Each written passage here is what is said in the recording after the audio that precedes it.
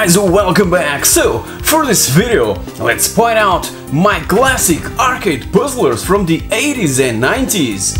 But I must first warn you that there's also a couple of action and platforming games included that have that slice of puzzle solving as well, so let's take a look. As the name suggests, puzzle video games involves a lot of puzzle solving, and besides that, many of them incorporate other stress elements like time pressure, action and platforming while attempting to solve them. So, narrowing down to my preferred era of gaming and without any specific order, here's my favorite classic puzzle games. One of the early action games with puzzle elements was Loco-Motion, an arcade-exclusive game developed by Konami back in 1982, in where we must use those sections of a railroad track to construct a path for this train that never stops. Passengers must also be picked up while in motion, but if we fail to do that, a crazy train will be sent onto the tracks that will try to make our lives even more difficult. We must avoid it at all costs. Loco-Motion ended up inspiring Pipe Mania. So extreme caution when playing these two. They're so addictive that you'll certainly find yourself playing them for many hours. Pipe Mania was originally developed by the assembly line for the Amiga and later ported and published by Lucasfilm Games to all other home systems of the time, also changing its name to Pipe Dream, without any plausible reason. So in this game we must have to connect those pipe pieces that randomly pop up on the left side of the screen and assure that the nasty yellow goo passes through a number of pipe pieces, allowing us to advance to the next level. It's that simple. The music kind of reminds me of the 1978 arcade original Space Invaders, cause it speeds up as the liquid flows towards the end of the pipeline, putting a bit of pressure onto the player. Brilliant stuff!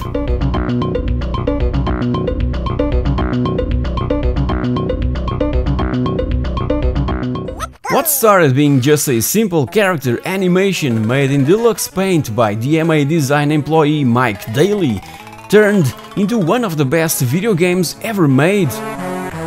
Published by Psygnosis in Valentine's Day of 1991, this puzzle, strategy and action game sold on its first day and for the Amiga only 55,000 copies. That was something mind-blowing back then. Everyone knows what Lemmings is all about. It crossed practically all generations of computer systems and consoles, and is known as the most widely ported video game ever. The two following sequels, Lemmings 2 The Tribes and All New World of Lemmings, are also extremely well made, but the first one, for its originality only, is still my favorite of the franchise.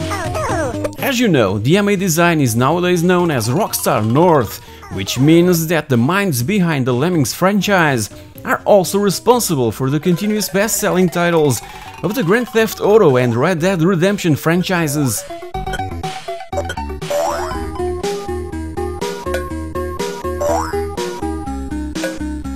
Kurushi, also known as IQ Intelligent Cube in the United States and Japan, is a brilliant and kind of obscure puzzle game exclusive to the original PlayStation that places us on a long and narrow grid with a wall of cubes tumbling towards us in different patterns. We simply have to run around lighting up squares on the grid and then push a button to eliminate any cubes currently on those squares, sinking them onto the ground. Some of the cubes are lit up, and when they're sunk, they will highlight adjacent squares on the grid for us to trigger at exactly the right time.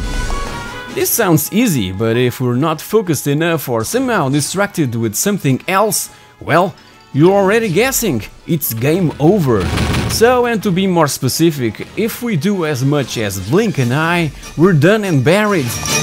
Still, I consider Kurushi one of the best original puzzle games to grace the genre in late 90s.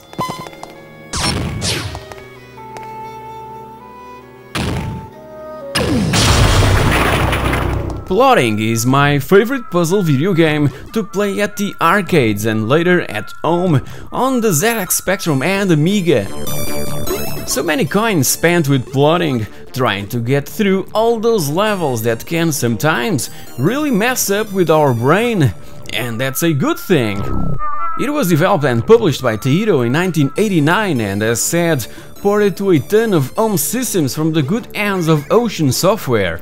Besides that, it was also re-released back in 2005 for the PS2, Xbox and the PC as part of the Taito Legends compilation.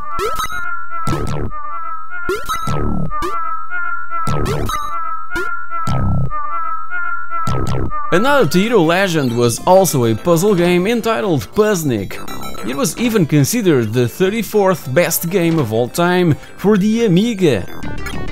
It's a tile-matching puzzle arcade game also released in 1989, and it's a turn-based or hot-seat two-player game. Again, this one is highly addictive, so be careful!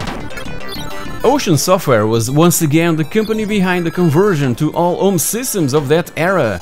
Even in 2003, a late PS1 version was released. Two really fun and addictive little games from those amazing folks at Taito.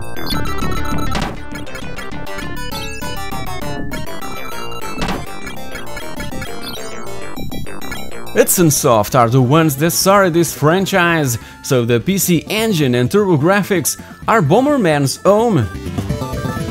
Over 70 Bomberman games have been released since 1983, but for me, and apart from the also amazing Dynablaster, the DOS, Amiga and Atari ST European versions of the 1990 Bomberman, this 93 installment is, as well, extremely addictive and I simply couldn't stop playing it. The basic concept of blowing up blocks and cute little monsters while searching for extra bombs, power-ups and the door to the next stage is just timeless and everyone can simply pick it up and play. So simple! The franchise is also known for providing some of the best multiplayer fun out there, and this particular one was considered best TurboGrafx-16 game of 1993 by Electronic Gaming Monthly magazine.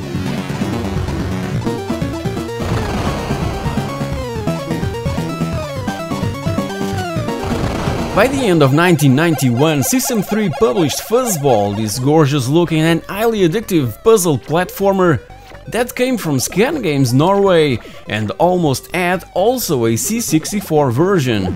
A two-level preview was even bundled in Commodore format, but this port ended up being cancelled in the last minute due to inside conflicts. Fuzzball is also the only title developed by Scan Games Norway that had a commercial release. Despite all that, Fuzzball is for me highly addictive with beautiful graphics, music and extremely challenging gameplay. Even today when I play Fuzzball, I'm completely absorbed by it, and it's really hard to let go, cause I just want to clear one more screen again and again. And there's 50 of these, with an obvious increased level of difficulty and decorated with different styles.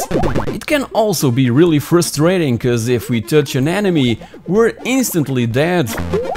There's no energy bar, so we must plan our every move really carefully, and to complicate things even more, some screens have ice over the floors.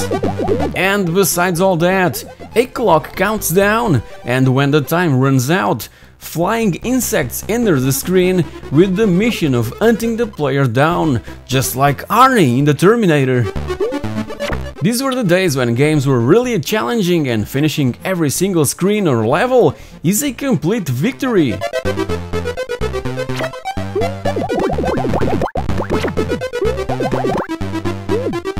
This is probably my favorite action puzzle game ever. Rock and Roll, developed and published by Rainbow Arts in 1989, and with an awesome soundtrack by my all-time favorite composer, Chris Hulsbeck. This is a huge game in where you control a ball with a mouse and try to reach the end of each level, avoiding ventilators, magnets, arrows and other objects that simply drains the player's energy.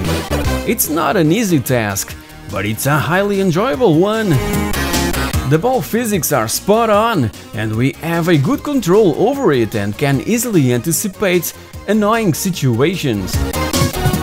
It was one of my early reviews from my channel, so if you want to know more, feel free to click on the annotation in the top right of the screen.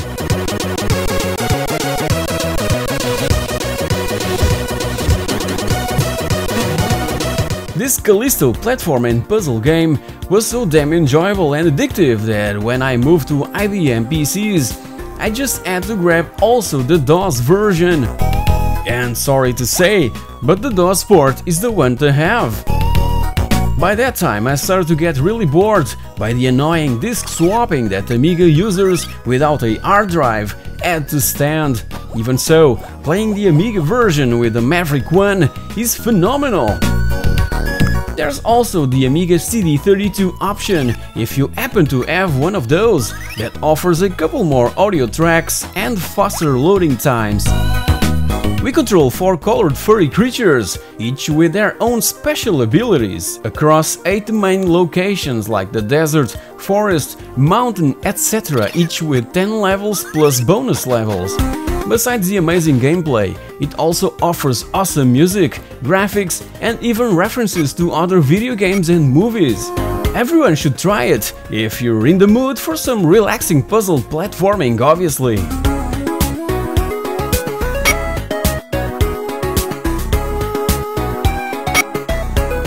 So guys, hope you've enjoyed my favorite puzzlers.